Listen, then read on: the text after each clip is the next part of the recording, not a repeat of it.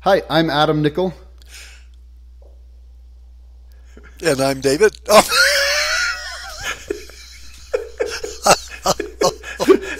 Take two. Okay. I did pause, but nobody stepped in. Let's pick an order. Me first, David next, and then Dad last. Okay, Let's do that. You are listening to Gunslinger's Shadow, an outlaw history podcast about the most prolific Wild West outlaw you've never heard of, Bill Long. Hi, I'm Adam Nickel. And I'm Ross Nickel. And I'm David Nickel. And we're building the Gunslinger's Shadow project. This includes the YouTube channel, and it also includes a podcast that will soon be released. This is about the most prolific outlaw in Wild West history that you've never heard of. This is Bill Long, our ancestor. Yeah, by now you're probably very curious about what all of these stories are about. And it's about, I think, the most interesting man in the Wild West. So, my question is why me? Why did I get this information? What separates me from anybody else that wants to tell this story? And when I first started, I had no idea. William Henry Long, the outlaw, came into our lives because my great-grandmother, Lizerna, was married to Silas Morrell, and he broke his back in 1891 at a sawmill, and then he died in 1893, and then Bill Long came into our lives and married her, and then they continued to have two more children, which is Viola and Vindy. My grandma was born in 1901. Viola was the oldest. She was born in 1897 or 8, and Vindy was born in 1901 or 2. And they were born all in the same neighborhood here in Wayne County, in Fremont. And so there was two households, but they were the same age girls. They were basically sisters that was raised together. And so my grandma was right there as a very young person when Bill Long was here in Fremont doing his outlaw stuff. So Bill Long covered up who he was. He didn't tell the truth to anybody. He was very good at making a complete identification cover-up. But what he didn't realize that there was these little girls running around that was listening to what he would say. And so my grandma was hearing these things, and of course they were very impactful to her because it was really crazy stories. And she told these stories her whole life to me, to my dad, to everybody that would listen. She loved to talk Bill Long stories. I would just go down the road 100 yards. And basically my grandma raised me. I spent most of my life in my grandma's home listening to these Bill Long stories. I put a whole lot of credit to that lady for making me who I am.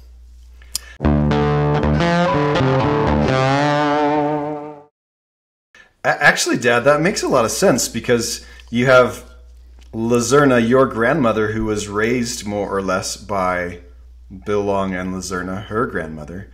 And then you have you, who was raised by your grandmother. So actually we're talking about, in essence, Bill Long in the place of a grandfather type figure. Does that make sense? Oh, absolutely. There's only two steps. It's your grandma and she being raised by Bill Long.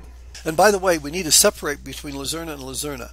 Yeah. So Lizerna Allred, she married Silas Morrell, and then Silas Morrell died, like I mentioned, and then she married Bill Long in 1894. And then her granddaughter is Lizerna, my grandma.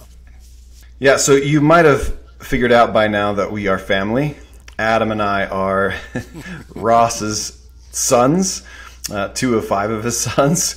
And we've been working on this story with my dad for a number of years, but he's been working on this story ever since he was a child with his grandma, and she's been working on this story since she was a child.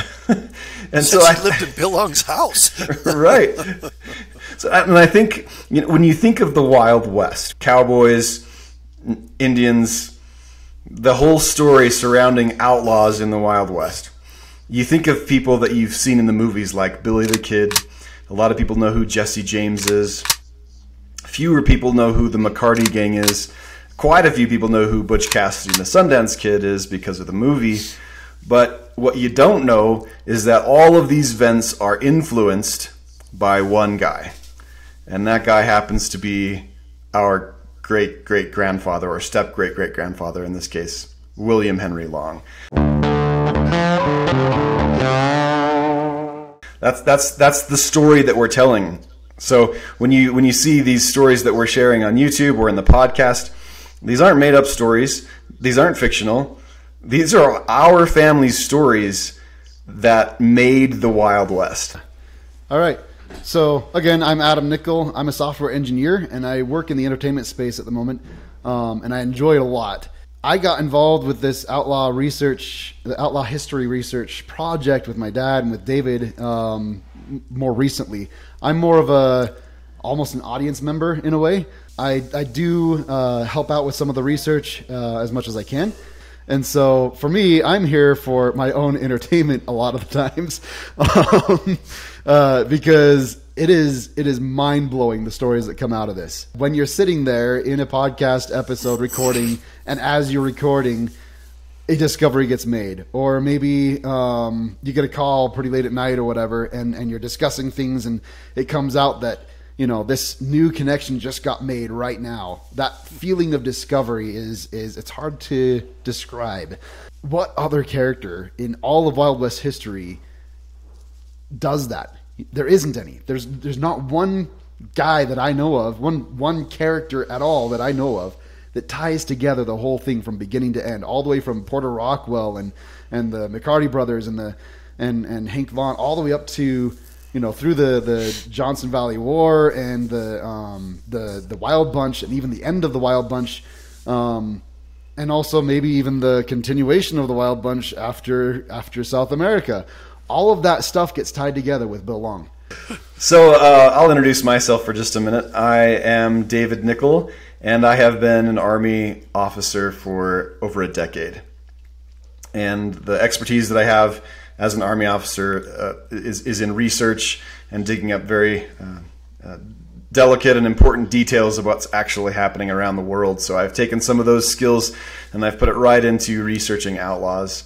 That's database management, connecting important elements of stories and data and facts. I've always been interested in the Wild West and cowboys. So I picked it up, and we started doing our own research into DNA, into family history, into newspaper articles and historical facts. And all of this has come together in the last few years to a story that is cohesive, and a story that really brings out the character of who Bill Long was, and through Bill Long, the character of the West, the American West. So that's my role, is not just a researcher, but also, you know, a writer and creator for these videos, the podcast, and maybe sometime down the road, even a movie or a show. If you want to know what David does, just imagine like those movies about, like, I don't know, those crazy detectives, right? Where they're sitting there putting those sticky notes and those newspaper articles, and they're pinning up all over the whole entire room. There's yarn going all over the place, connecting things together. Yeah. David does that in a computer. That's right. Dad, what do you see your role in our project as? You know, that's a good question. I'm the old man. I've got them, and so we did have. I had the great opportunity of being able to do the early interviews, and so I was the one that got I like to make things happen. If something's kind of stuck, I like to try to figure out how to bust that wall down and get past that wall. And so in the early days, when I wanted to know more about Bill Long, and others was looking but they couldn't find anything, I thought, well, we got to do more than that. And that's why I went down and applied for getting him to dug up a permit to exhume him. And that's why I went and looked and talked to all these different people. You know, we found, of course, Ursula Nye, incredible. That's his actual granddaughter. She was alive she remembered Bill Long. I interviewed her, and Elva O'Neill, another granddaughter from Viola. So Ursula was from Vindy, and Viola was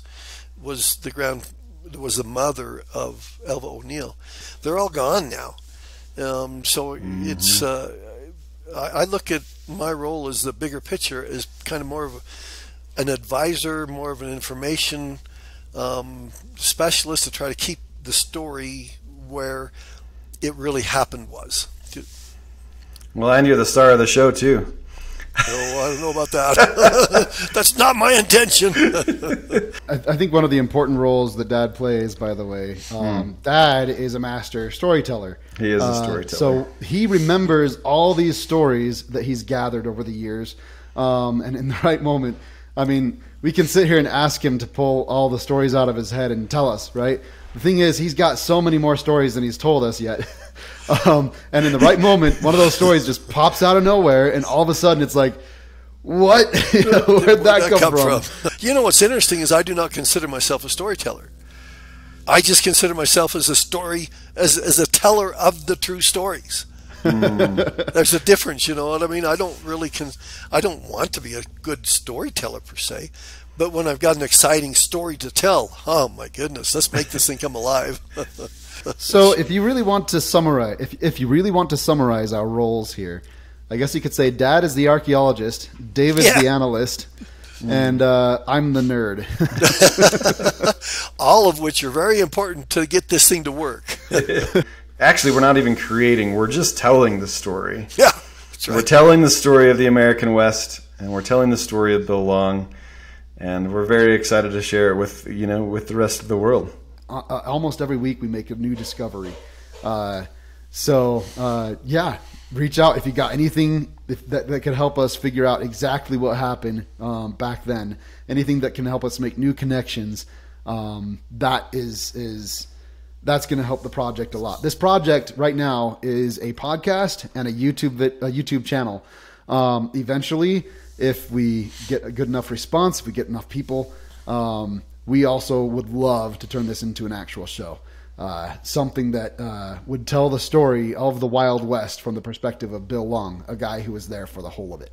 We are actively researching this story. Yes, Dad has an enormous amount of stories, but we're finding stuff, just like you said, every week. We don't really know, nobody knows, after we've done our research, exactly who these Western cowboy outlaws were. We know some of them and some of their locations and some of their actions, but if you have any of the kind of information, and if you have family stories about a Western outlaw, if one of your grandfathers or grandmothers, great uncles said, hey, we have stories about Butch Cassidy, we have stories about Tom McCarty, whatever it is, Jesse James, give us, write us and let us know what they are, and we'll probably include those in this Gunslinger's Shadow story. Yeah, so join us on the Outlaw Trail. All right, thanks, guys. Looking forward to the next episode. Talk to you later. It's been fun. All right, we'll see ya.